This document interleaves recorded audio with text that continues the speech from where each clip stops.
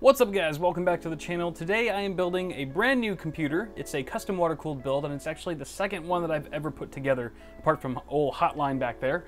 The reason why I'm building this system is really just kind of for fun, I guess. It's a showpiece. It's not really meant to be super functional. I'm not going to be using it on a daily basis or anything like that. It's not replacing Hotline. No one's really going to be using it all that much. It seems like kind of a waste at first. However, I'm really just doing this also to kind of get my feet wet a little bit more when it comes to custom water-cooled builds. This is the only other system that I've ever built that features liquid cooling, so I really don't do this at all, and I would like to get more experience with it. It's really fun. I really enjoy putting together Hotline, so I'm looking forward to this build as well. But that being said, it is a little bit different than Hotline. It's small form factor. We're going mini-ITX this time around, so we're dealing with a lot less space, but hopefully going to pack a bunch of power in it just the same. Yeah, we've got a ton of stuff to go over here, guys, so I'm just going to go really quick down the line. And I'll put links in the description to all this stuff so you can check out more info if you want. But starting off with the water cooling stuff, we've got a bunch of stuff from EK. Huge shout out to those guys for helping provide all this awesome hardware. See what I did there? We got the EK-CoolStream PE 240mm radiator. We've also got the XE240. So these are both 240mm rads, except this one's slightly thicker than this one. We're going to see if these can both fit inside of our case. We'll get around to that though. We've also got some PETG tubing from EK, so we're doing some hard lining. Not sure if we're going to get around to that doing all the bends today, but we'll see how far we get. We've also got two separate reservoirs here. We've got the Res X3 and the X3 Lite. These are both 150mm, both same size, however they have different inlet and outlet configurations. So I kind of just got both to see which one would work better for our loop. We've also got some stuff for the GTX 1080. If you couldn't tell, we were using a 1080 for our graphics card, very sexy. We've got a backplate for that, as well as the water block itself, both from EK. Tons of fittings, just all kinds of fittings for the hard tubing. Just look at all these fittings. There's a lot of freaking fittings. We've also got a pump. We've got the pump from EK, the EX-XTOP Revo D5 PWM. So this is a lot bigger than I thought it would be, and we're going to talk about this more, exactly how we're going to fit that in. We've also got an EK-Supremacy EVO water block. This is the nickel-plated, the Plexi one, so you can see through it, where you can see all the coolant flowing through. It's really nice. We've also got some aqua tuning fluids. Can't forget coolant. Now, I did originally think that this was going to be a slightly different color. This is the crystal blue, and it's UV. UV is cool. I'm hoping to get some cool UV action with this build. However, I didn't think it was going to be this color. I thought it was going to be closer to like a light blue, like this SATA cable here. But it's more of a, at least in the bottle, it looks like it's just more of a regular kind of deep blue. I wanted a bit of a lighter blue. And just a color calamity here, because I've also got these awesome cables from Cable Mod. You can see my 24-pin extension here. However, the blue in this is slightly different than the blue on the SATA cable. And I like the blue on the SATA cable a lot more. So I don't know, this is kind of like a baby blue. I'm not sure if I just picked the wrong color, or I don't know. We'll have to see how it goes. Moving on, like I said, we've got UV action going on with the reactant coolant. So I've got a UV LED strip from Cable Mod. This is their magnetic 60cm option.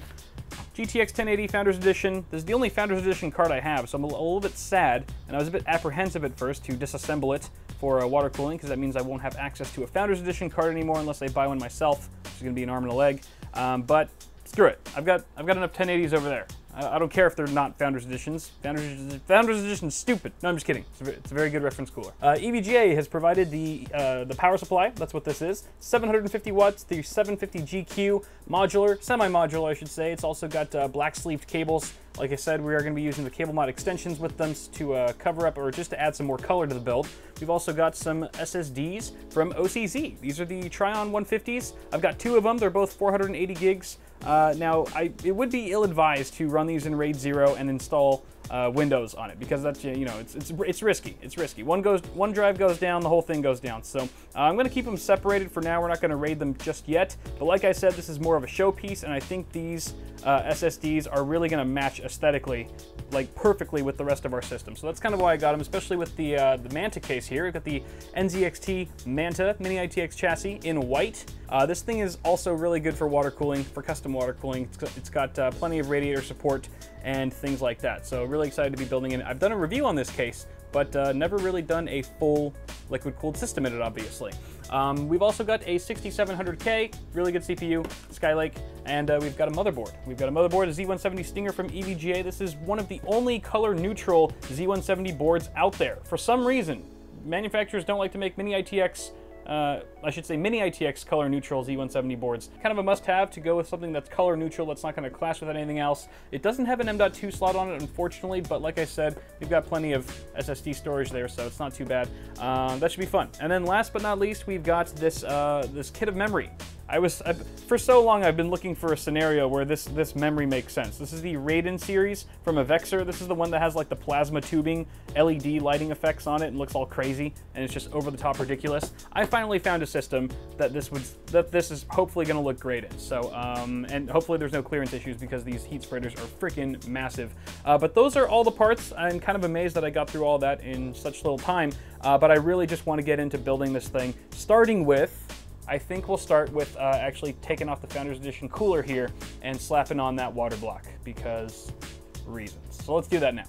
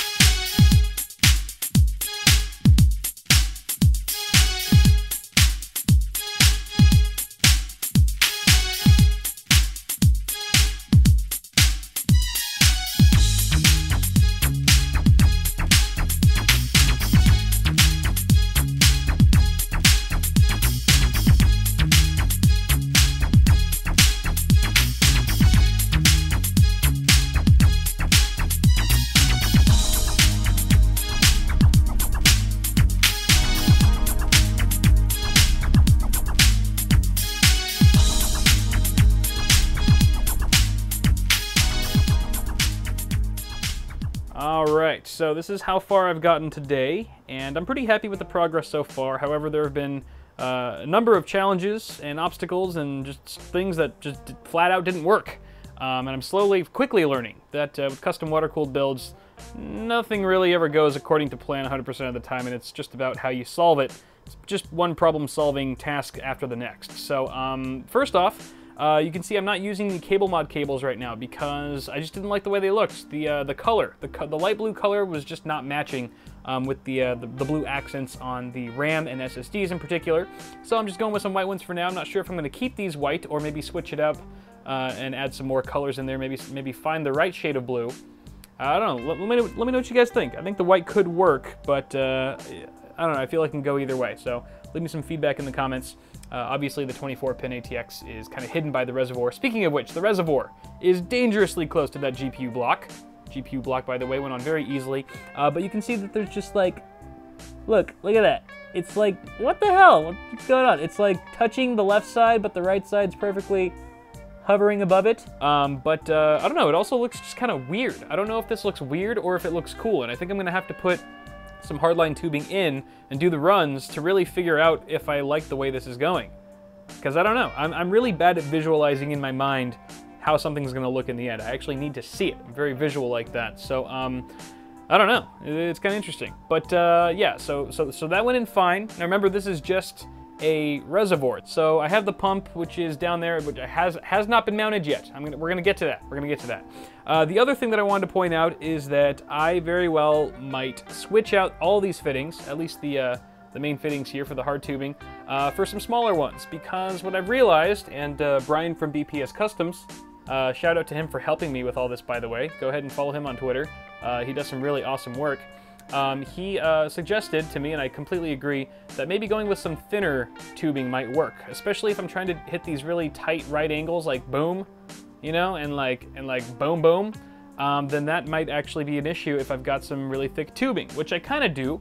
This is 12 by 16. I don't know if it's 12 by 16, but it's 12 millimeter inner diameter, 16 millimeter outer diameter. I might go with something like 10-13, like something I did with Hotline, which is quite a bit thinner than this stuff, and it would be a little bit easier on the bends, I would imagine. So that might also change. Might have to buy some new fittings and stuff, but that's not too big of a deal.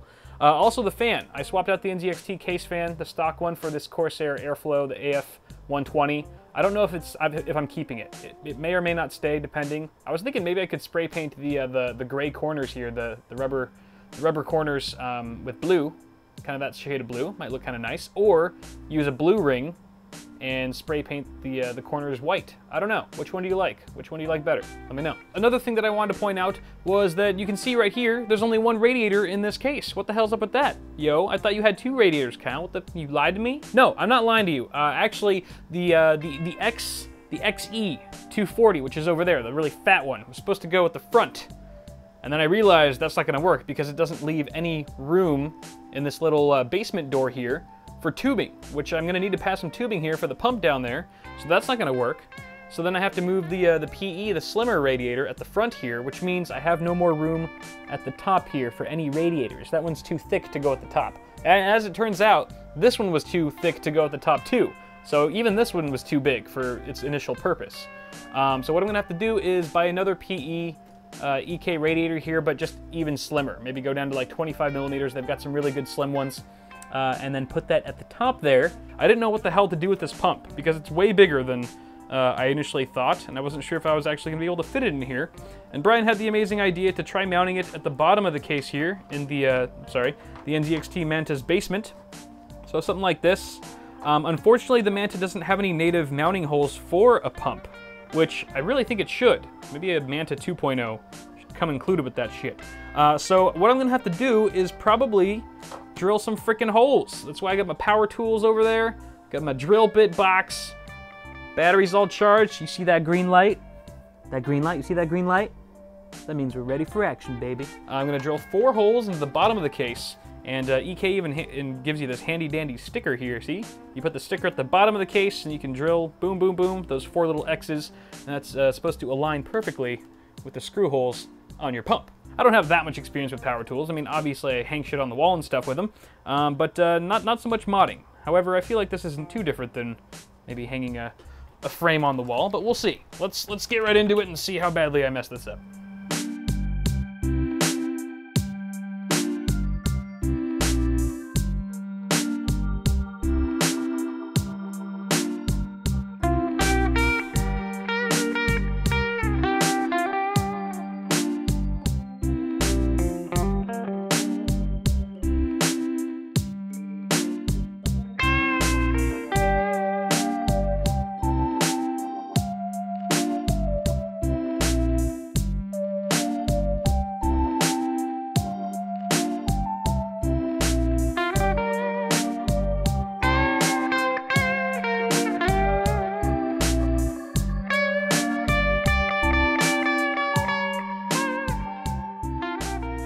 The pump is installed. Yep, that deserves some epic victory music right there. Actually went really smoothly. It's super stable. I tried moving it around. It won't budge at all, so that's perfect. Like I said before, plenty of room for the power supply cables and for the radiator, of course, at the front, and just cable management in general.